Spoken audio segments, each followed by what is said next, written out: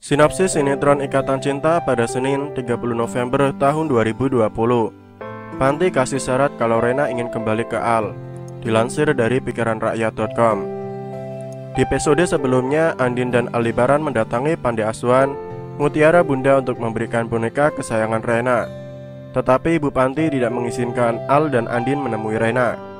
Ibu Panti menyuruh Al dan Andin untuk menitipkan boneka untuk Reyna kepadanya.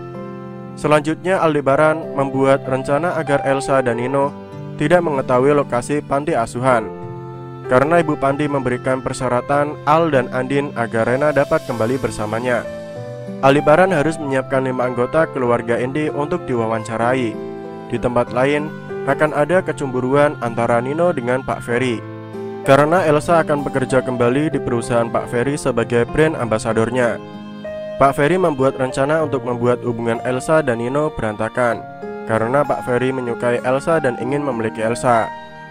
Itu tadi sinopsis Ikatan Cinta pada hari ini 30 November tahun 2020. Bagaimana pendapat kalian? Silahkan tulis komentar kalian di bawah, dan jangan lupa klik tombol subscribe dan juga like-nya. Oke, terima kasih yang sudah menonton video ini. Sampai jumpa di video selanjutnya.